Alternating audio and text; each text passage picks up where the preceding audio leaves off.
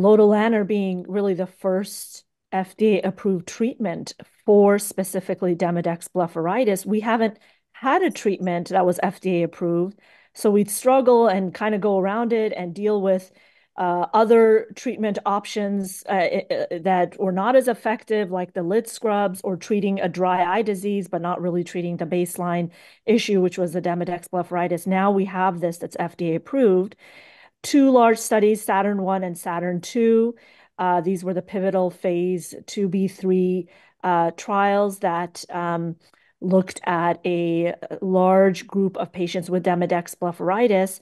And they found, when they did it sort of a combined pivotal data analysis, they found that in terms of complete collarette cure, they had 50% in the treatment arm versus 10% in the vehicle arm, where basically patients Hmm. had 0 to 1 collarette. But when they looked beyond that at clinically meaningful collarette cure, meaning patients had uh, clinically grade 0 or 1 in terms of collarette burden, the treatment was as high as 85% in the treatment arm versus 28% in the vehicle arm. So a really dramatic impact of cleaning out those lashes with a 6-week treatment twice daily. Remember, this is a neurotoxin. Lotilaner is a neurotoxin for the mites, and it's very, very safe for mammalian cells.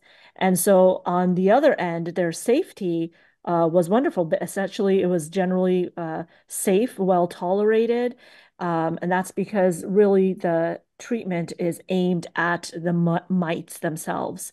Very high mite eradication rate versus vehicle. All of these reach statistical significance.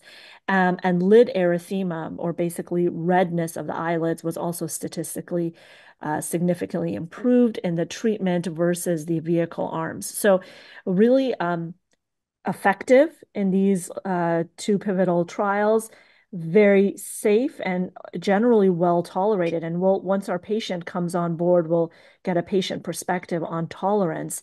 But maybe I'll ask Derrick here. You've seen some of these patients back in your clinic. They report to you, how they're doing. What have you been hearing? Well, for the past few years, we've really focused on managing ocular surface disease, especially before surgery, cataract surgery, and we've had patients that have not had treatment for their ocular surface disease and not had success.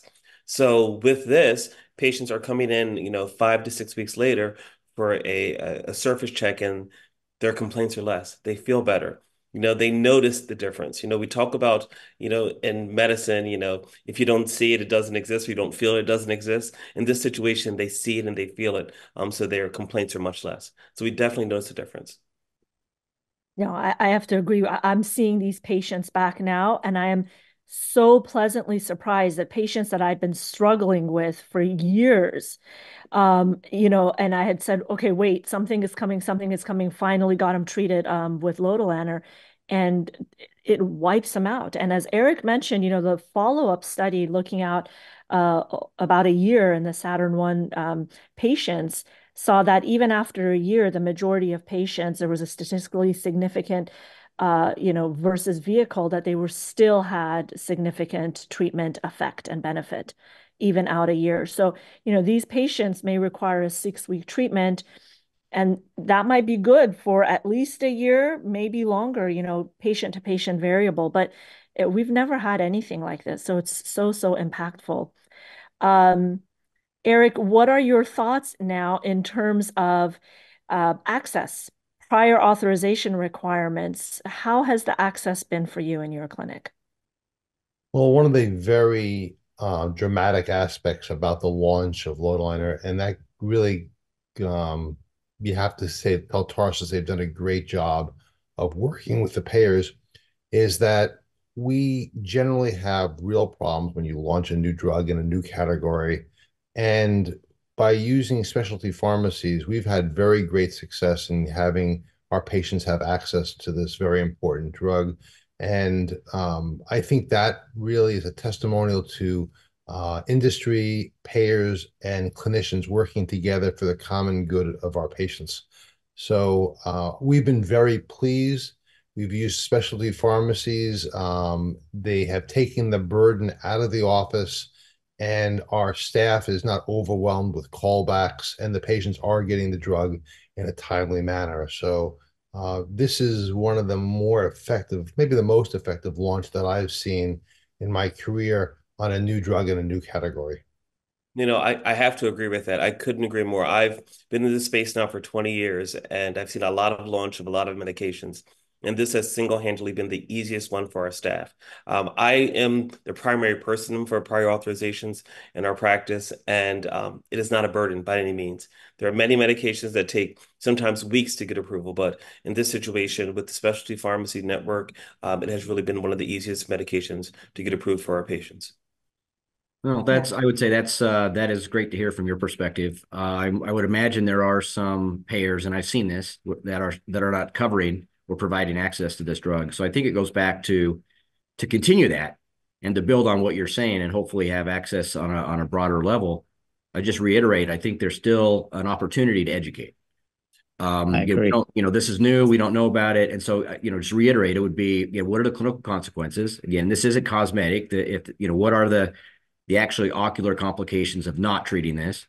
And then, as Dr. Donnenfeld said, probably understanding, the total cost of care perspective. And that's where maybe they could do some work, if we could understand, how much of dry eye is actually being caused by this versus something else. And if there's medical offsets or drug offsets and all of that, I think that would help. But if you better, again, it sounds like, unfortunately, it's probably the minority of payers. Yeah, that's a great point, though. And again, what Eric led off with, but that you just emphasized, I'm surprised how many people over the years have been treated for dry eye for 5, 10, I mean, a decade. And the inflammation gets a little controlled, so they keep going with it, but it was never the cause. It was Demodex blepharitis.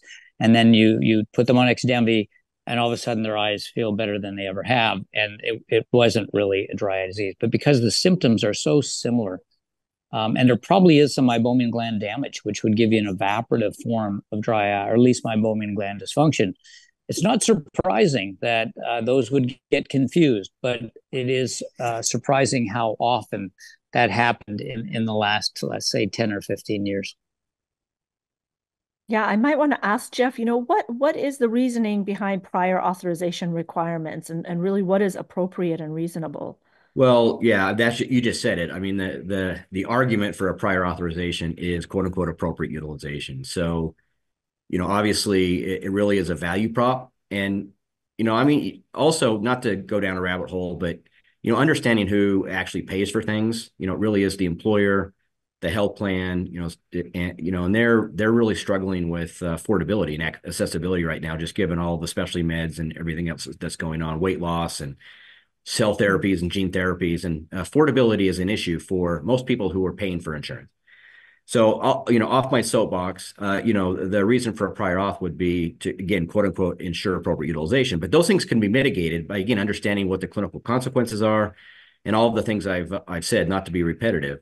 And so I think the concern, though, is that, this is very prevalent. We're talking about the majority of patients potentially that actually have this and a relatively expensive medication, and just what that would do to budget impact and those types of things. But again, with education and some of this total cost of care approach and other things, that can be mitigated.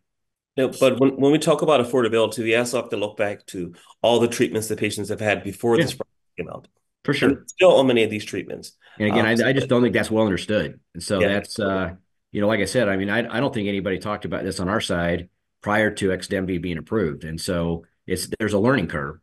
And, hopefully that, as we get more information and learn more about it, then some of these, potential issues go away. It's encouraging to hear that you haven't had a lot of barriers, but that's just it. Again, we had no idea that dry eye was being caused by this, as an example. And, we just look at an expensive medication in 70% of the population, and we have employers, kind of going, oh no. Well, it's also not often that a pharmaceutical company sets an algorithm for us, which like Tarsus has. So that's not often. So that's been a big benefit in the Yeah. practice and for the physicians.